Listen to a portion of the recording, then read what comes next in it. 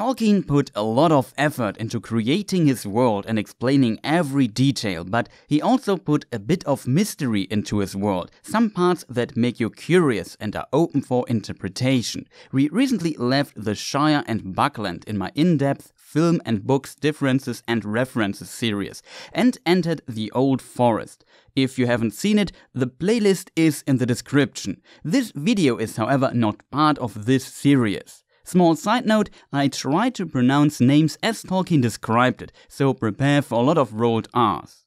The Old Forest is a mysterious place. We have Old Man Willow, which is a mysterious tree entity, and the forest itself seems self-conscious. It's described as full of hate, and the willow seems to be a reason or origin of this hate for the walking things.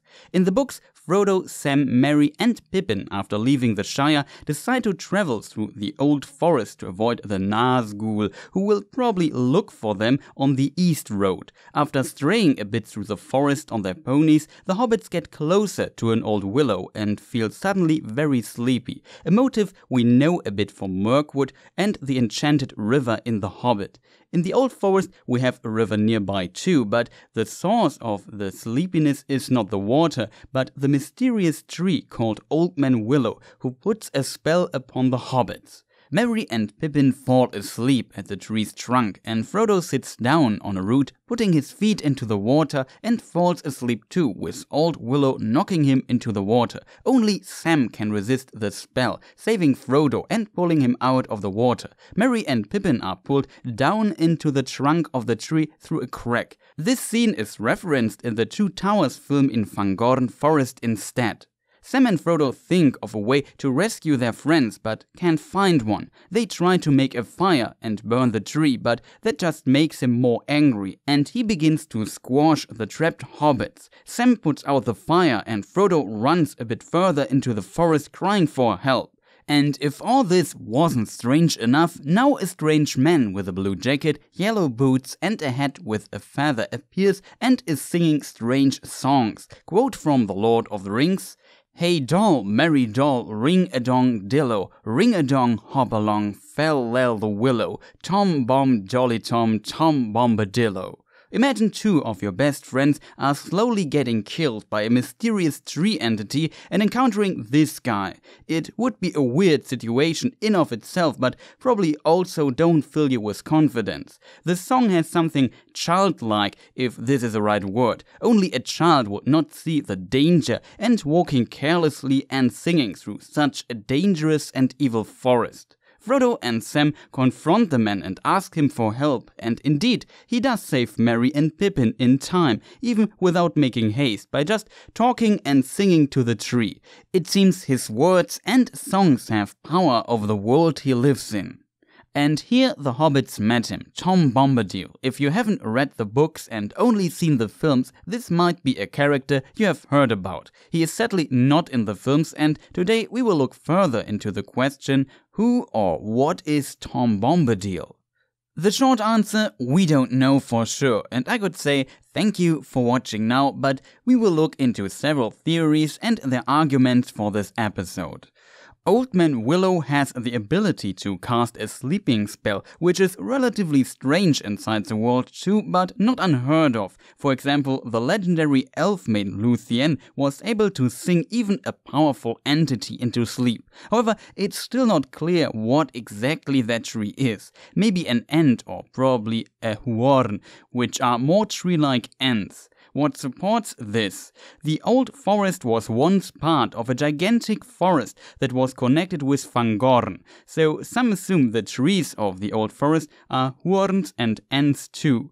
As mentioned in my books and film differences and references series, I think in episode 3, there's a dialogue inside an inn of the Shire where Sam explains that his cousin Hel saw a walking tree in the North Moors. So it's possible that ents live around and inside the Old Forest. In very early drafts of The Lord of the Rings, published in the History of Middle-earth book The Return of the Shadow, we find that Tom Bombadil and Old Man Willow are very old concepts, and that Old Willow is described as a grey, thirsty, earth-bound spirit that had become imprisoned in the greatest willow of the forest. It's however not mentioned how that happened.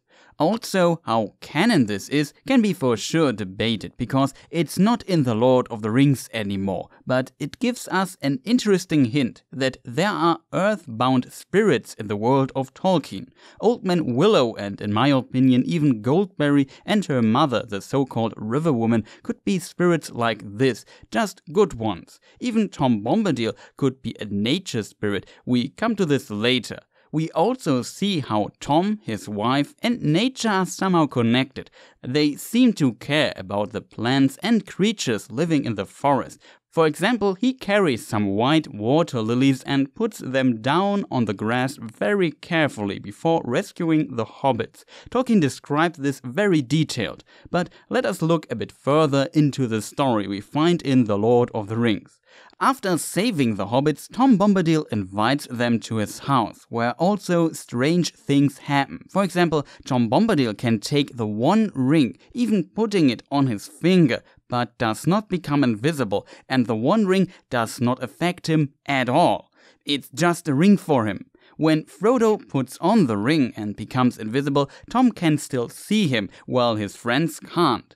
After they rested at the house of Tom and his wife Goldberry for some time, the hobbits leave but get too close to the Barrow Downs and are almost killed by Barrow Wights, which are also mysterious evil spirit beings once summoned by the Witch King to these old graves of kings and lords of Arnor, or Cardolan to be precise. Frodo can't resist the spells of the Barrow Wights and sings a song that Tom had taught the hobbits in case they are in trouble. Ending the song, Tom appears and crashes through the wall of the barrow, frees the hobbits and bends the Barrow Wights from Arda into nothingness with his powerful songs. It's such a weird part of the story, but makes it incredibly memorable and mysterious. Tom seems to have immense power, at least comparable to the power of Sauron, if not surpassing him, because the ring does not affect him at all. Like, they are not compatible.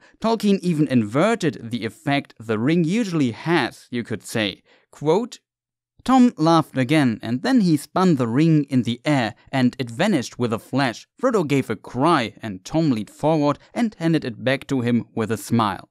Tom played with the ring and even did a little magic trick with it, made the ring vanish while he stayed visible, putting the ring on his finger a few moments ago. In his hands and his realm, it does not seem dangerous anymore, but outside of Tom's realm, this ring changes the fate of Middle-earth.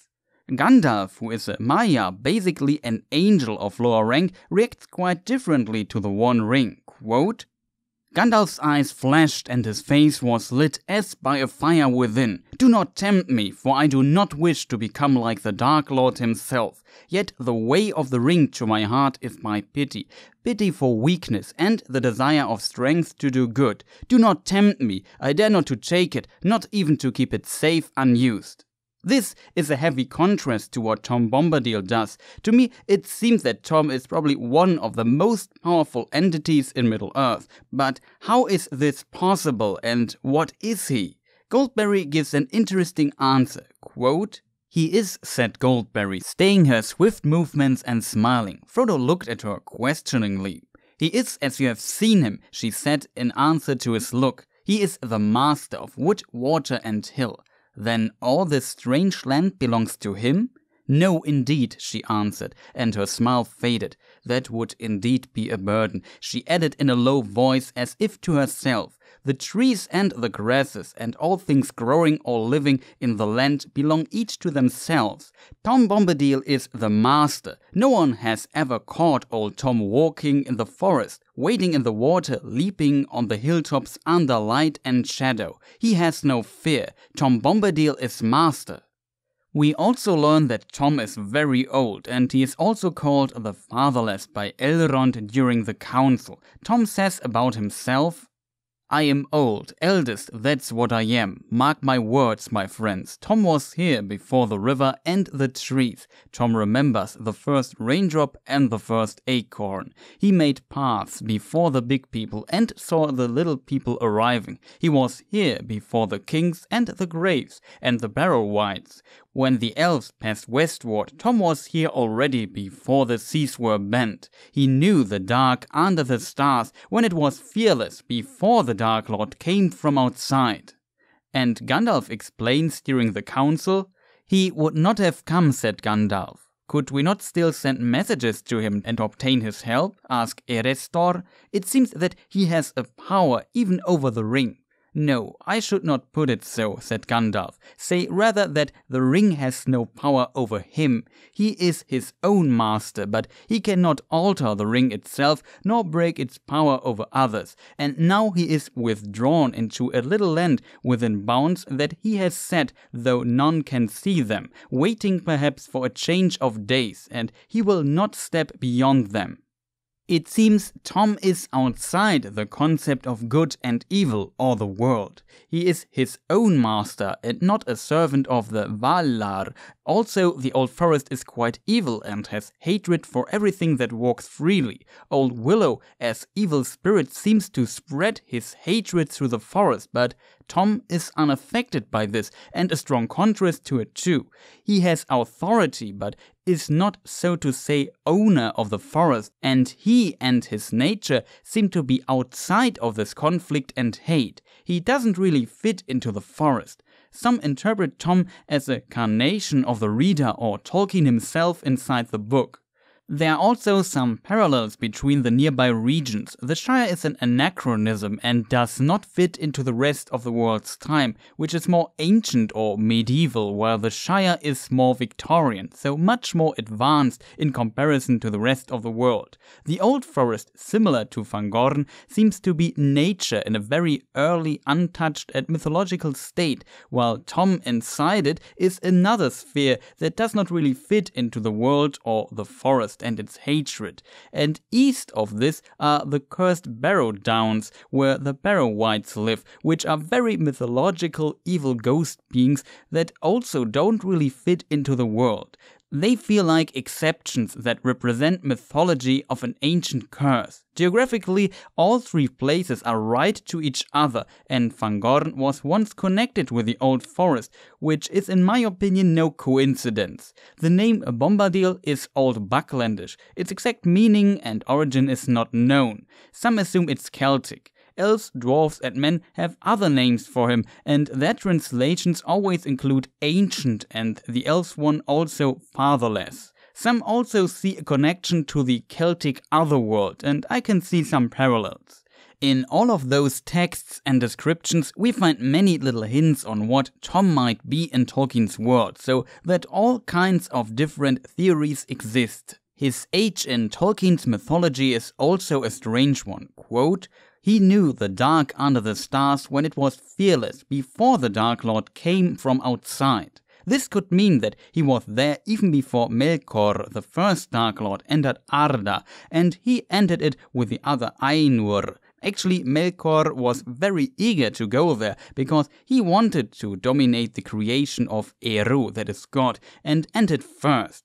Some might also interpret the sentence "before the Dark Lord came from outside" as the time after the Valar Tulkas came during the so-called First War, and Melkor fled from Arda beyond the walls of night into the void. He would then later return and attack the creation of the other Valar, the angels of highest rank again, which is what Tom could mean. What makes this plausible is that Arda was a great mess after the First War, where nothing grew, and it took the Valar and their servants, the Maiar, a long time to repair it and form it further. Whatever interpretation is true, Tom lives on Arda for a very long time and is rightfully called the eldest. To summarize what we have learned so far about Tom, he is potentially as old as Arda itself. He is very powerful, at least inside his realm, which is the Old Forest. His power lays in his words and especially his songs. He seems connected to nature. He also seems to be outside the concepts of good and evil inside of Tolkien's world and is, you could say, neutral. The ring has no power over him, but he can't undo it either. He also seems to have vast knowledge about the world and he can see the unseen. So, what's the conclusion? Who or what is Tom Bombadil?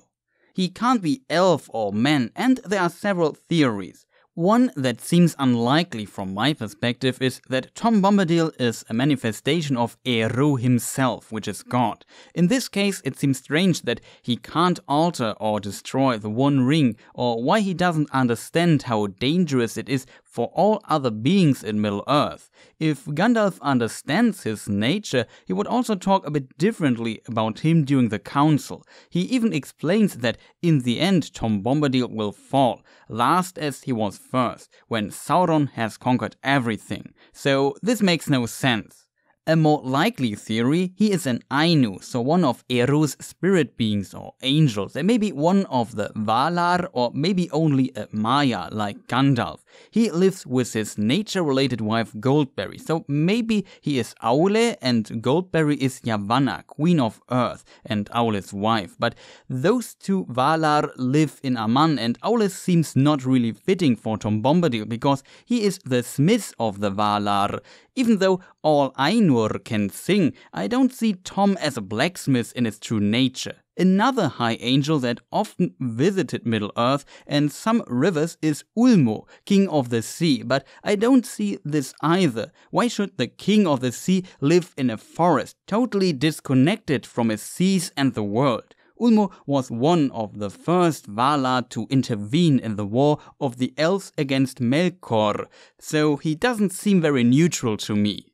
Being a Maya seems more plausible, but here we have three problems. He's not affected by the One Ring, as explained earlier, and he was potentially there before the Ainur came to Arda. It would probably work with a second interpretation of his age, because at this time some of the Maiar already entered Arda. The third problem is that he is neutral and not part of the good and evil concept we often find with those entities. He seems not to care that the world is marred, and he does not actively fight against Sauron. It seems more that he is beyond that conflict. All the other Maiar who entered Middle-earth have a clear position, either on the side of Melkor or later Sauron, or against them. Even Osse, a Maya of Ulmo, was ensnared by Melkor for a short time, but his wife Uinen brought him back to the loyalty of Ulmo and the other Valar. So this seems pretty unusual for a Maya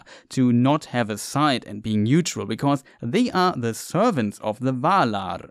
Now we come to the two theories I like most. There is another group of spirit beings beyond the Maiar that have no specific name and are probably nature related. It's not even clear if they are counted towards the Ainur. Let's call them nature spirits or sprites. I would broaden this concept a bit and include even beings like Ungoliant, which is Shelob's mother, and a spirit being that took the shape of a giant spider, but in its true nature represents darkness itself that wants to devour everything. I think Ungoliant is a very good example because we know that she was initially quite neutral, and even in her later alliance with Melkor, she does only care about her nature of devouring everything. In this sense, she is a neutral entity, and she was also very powerful, almost devouring Melkor himself in the end. I would count Goldberry and the River Woman towards nature spirits too. Both seem to be spirits of water or a specific river. Tolkien wrote about Goldberry that she represents the actual seasonal changes in these riverlands according to letter 210. I like the idea that Tom's nature is similar and that he maybe represents a specific part or concept of the nature of this forest, wood, water and hill. A parallel I see, nature does what it wants. When men take space away from it and, for example, build a city, nature will always try to get this space back. When a city gets abandoned and nobody takes care anymore, nature will slowly take it back and regain its authority. Tom is master and also does what he wants in his own borders too.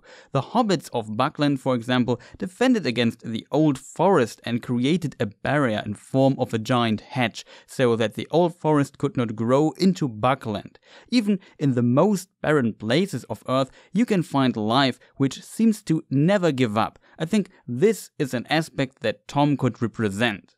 A theory I really like too is that Tom is a spirit of the music of the Ainur. Originally, Eru and his so to say angels made music together through which he ultimately created the universe and Arda. This music of creation is called the music of the Ainur.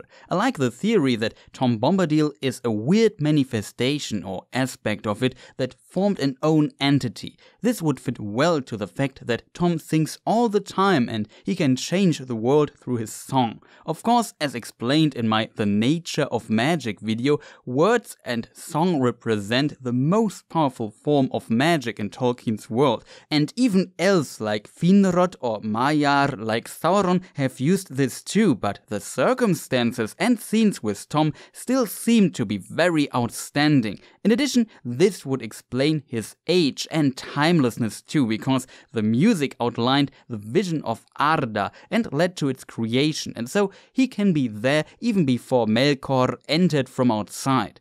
It would also explain his neutrality and why he is not affected by the ring or the darkness and hatred of the forest, because he is basically beyond all those things.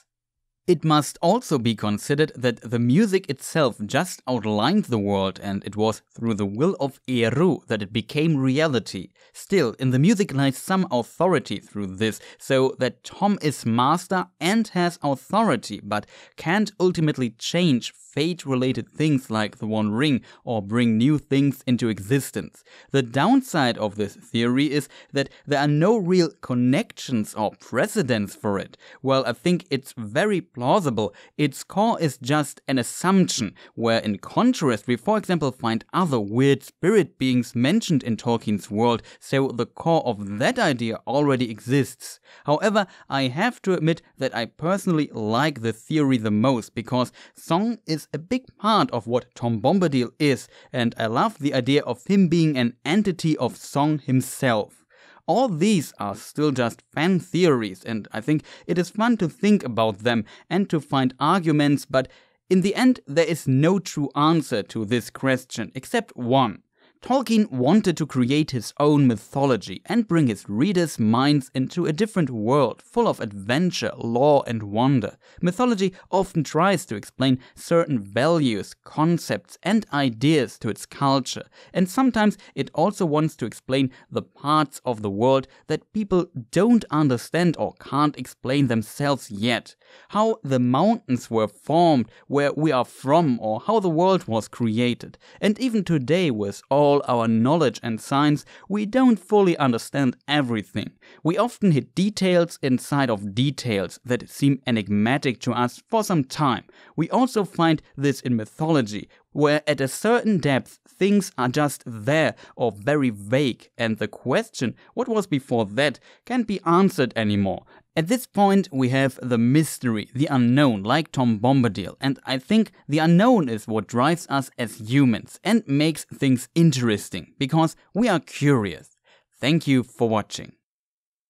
Even though the video got far shorter in the end than I expected, I think I covered the topic quite well. I could have discussed more theories, but decided to just present a small, famous selection. If you have another theory, feel free to post it in the comments. I maybe should have mentioned the Adventures of Tom Bombadil poem, but it does not add too much to the main question, only how Goldberry pulled him into the water by grabbing his beard, and then a day later they got married, and the creatures of the forest attended.